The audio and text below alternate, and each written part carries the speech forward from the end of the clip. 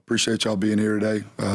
Apologize for my voice. We're on day 6 of camp here, so I'm warmed up and really excited about the direction we're going. Excited about our whole defensive staff and the players we get to work with. And with that, open it up for questions. Yeah. How has a guy like Schumann Bullard come along since you've been since he's arrived at Georgia the last couple of years? Javon's an extremely hard worker. I think, we ask all of our guys to compete at a certain level every day and strain, and Javon does a great job of that. He's a guy that was part of that COVID class, so, you learn a lot about those guys when they get here, and, he's a competitor and brings the type of, energy that we want all of our guys to have. Yeah, Coach, I guess the position you might work most closely with is the inside. So, one, how do you replace all those guys you lost from last year? What do you see from these guys like Tresman and Smile Mond and all those guys? Yeah, I think you never ask somebody to replace somebody else, right? You ask them to be the best version of themselves. So that's what camp's about, is going out there and every day seeking excellence and challenging yourself to be that, be the best version of yourself. And so in that room, I think we're doing that every day, and I'm thankful that, we're healthy and guys are pushing and they're pushing each other. And I think the one thing that the standard that was set from those guys and the guys before them is that, everybody's competing together, and, it's about the team and about each other. And these guys embrace that as well, and so excited to see where we go.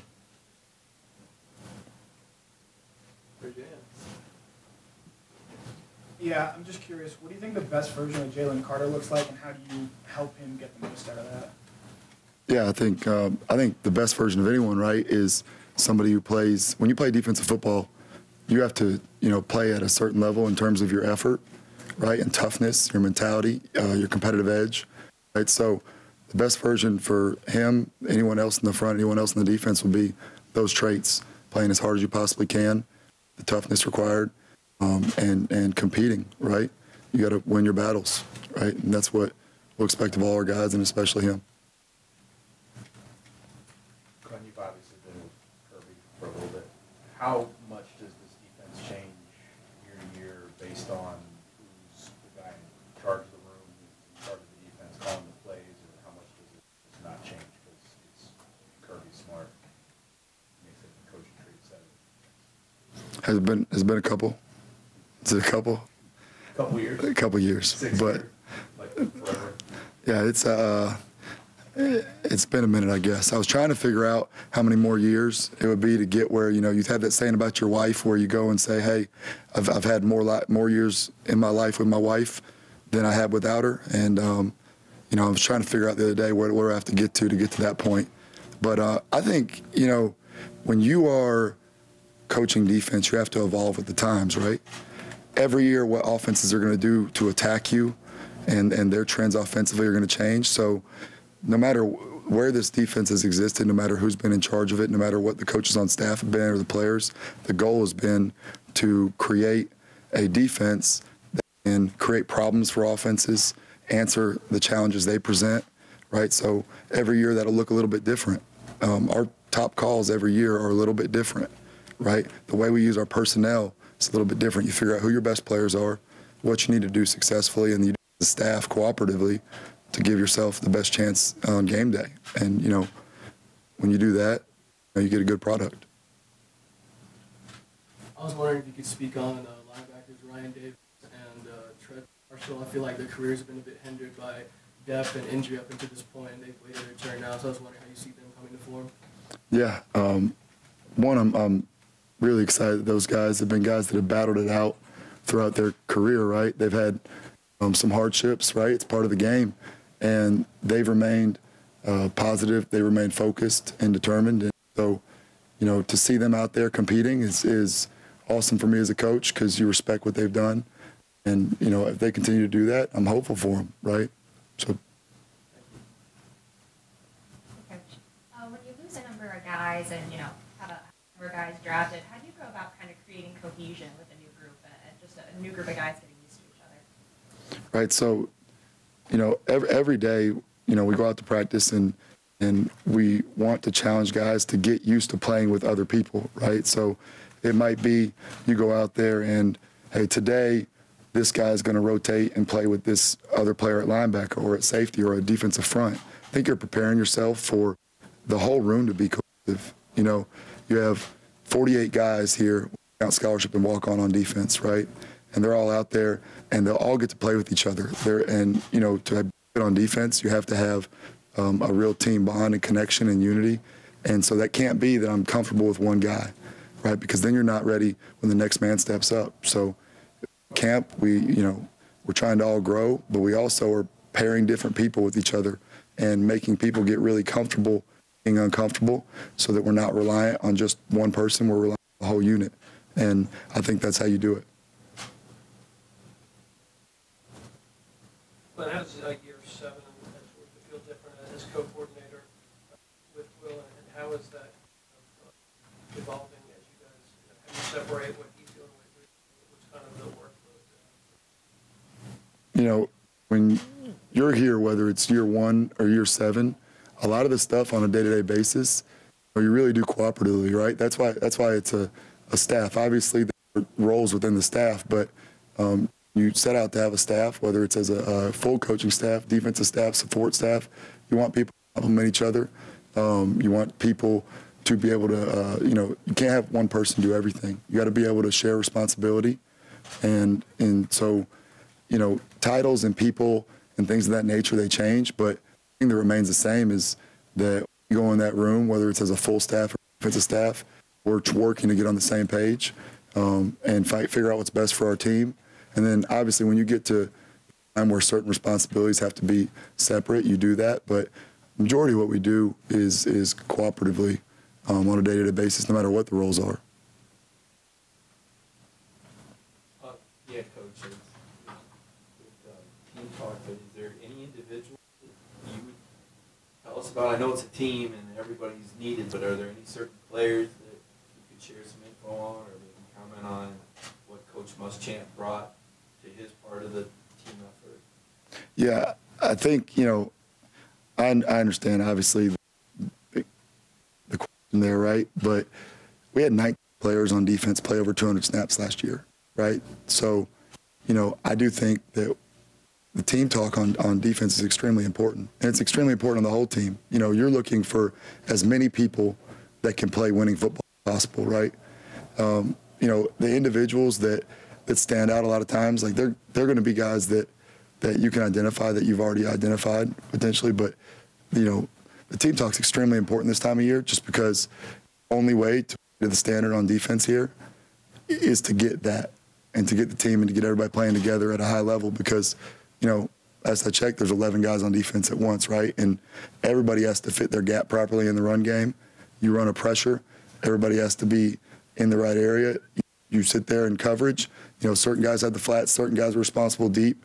And so at the end of the day, the only way to actually be good on defense as a unit is to be a team, right? You'll see great defensive players places sometimes that maybe you're saying, hey, how did they have that guy? And they weren't overly successful on defense. And our guys, no matter who it's been since we've been here, have taken pride in that aspect. And, we do as well as the staff. In terms of Will, since he's been here, last year and obviously moving into this year, obviously brings a wealth of experience. He's a great staff guy. We really enjoy working together, not just him, but our whole defensive staff, whole staff in general, as much as we ever have. And so I think he brings a sense of camaraderie, professionalism, experience. He's a great sounding board for ideas. And for as much success he's had in his career, he's extremely humble at the same time. Which I think humility shows a lot about who a person is. Glenn, back in the spring, we heard a lot about Schumann Johnson. Just what have you seen from him during the summer and then this early part of fall camp? Yeah, I think he's challenged himself to be the best version of himself, right? He knows in the summer you attack strength and conditioning to be able to say, hey, I might have an increased role this year, right? So, hey, what do I have to do in my strength and conditioning to be able to play whatever role is asked of me, from the team? He's a guy who loves football, practices really hard. He's an instinctive physical player. And, but, need to continue to see him grow, right? Everybody needs to continue on day 6 of practice, right? They got to all continue to grow. But I've seen him try to step up and answer the challenge, whether that's him or, they had the questions earlier were about Tresman, Marshall and Ryan Davis. The question was asked about Smile Monday and all those guys, guys in addition to Xavier Sorey, Jalen Walker, E.J. Lightsey, the whole room understand what's expected in terms of running the defense. And there's a level of pressure that applies to you. And so they're all trying to, but he's done a great job so far. Just has to continue to grow. Quarterback question, Coach. Tell us a little bit about the candidates that might play opposite Keely Ringo, maybe who the candidates are, one of their strengths, and if you touch on Singletary and Humphries. Yeah, I'll touch on the question you asked about Slim and Julio. I think when you look at Singletary, he's long, he's competitive, he loves football, he has good ball skills. Julio is extremely fast, right, and has great size, and guy has he's willing in terms of his toughness out there, which is required at that position. So, asking about them, they're both working to become the players they need to at corner, right? For them, they got here this summer and they're putting in the work and they're really making good progress. And now it's hey, we're on day 6. How can you continue to build and stack days as camp gets harder? The rest of the room, you're looking at Dalen Everett was here with us for the spring, Lassiter and Alan Green. All those guys are working out there, and we dual train a lot of guys. So, guys if you go back to the very beginning, Chris Smith started out at corner, and ended up becoming a safety, right? So we try to dual train everybody. So there'll be other guys that go out there and play as well. And so, that competition is well underway and gets changed up every day. And we try to mix and match them, right? We don't just have one guy running in any group. So they get to go against different wideouts every day and challenge. And so until we get to a scrimmage and really see, who shows up when it's live and the coaches are off the field and it's live tackle, we'll know more about the competition then. Hey, Coach, whether it's true or not, one of the headlines all offseason has been this defense is going to be worse. Is that something, whether it's true or not, is that something that you think this current group uses as any sort of motivation, or is it just a complete look forward to next season? I think that when you look at what we do here defensively, these kids took pride in being a defensive football player when they came here, right? They're part of it. You go back to Georgia since Irk Russell has been known for playing great defense, right? So guys who come here believe in themselves and go be as good as they want to be defensively, and collectively that we can do that. So I don't think anybody's worried about what other people think about what we're going to be. I don't think they're using it for motivation. I think they go out there every day and we're just trying to be the absolute best defense we possibly can. And, all that external stuff, I don't see a group that needs external motivation. I think they're very intrinsically motivated, and I think that they're focused and they're working the right way right now. When you've got guys at inside linebackers that are as athletic as Smile and Xavier and Jalen Walker, what type of flexibility does that add to the defense to playing those guys, maybe a star or down on the edge? What does that add, and how beneficial is that for y'all with the defensive staff? Well, I think if you watch us play in nickel, if you look at what our star is really a slot corner, which is really how most of the National Football League plays their nickels. So I think we're asking them to be inside linebackers, right? Which in today's day and age of football isn't really a box linebacker anymore. It's an off-ball linebacker. So the whole room knows that in order to be successful, you have to be able to blitz, you have to be able to cover, you have to be able to play in space, right? All those factors, traits that in the old school days of 4-3 football, you would say, oh, that's what an outside linebacker does, right? That's basically what you're asking from the whole room. So in order for us to be successful defensively, they got to be, have a versatile skill set. You mentioned those guys that obviously have length and are athletic and played kind of on the edge in high school. But that's what the challenge, we're asking the whole room to have that. More guys that can do those things, that can be good blitzers, can be good in coverage, can play in space. We can do a lot. We have a lot of flexibility, right, with what we can do defensively. And when we get through the 2 scrimmages and we kind of identify who are our best players, then you'll see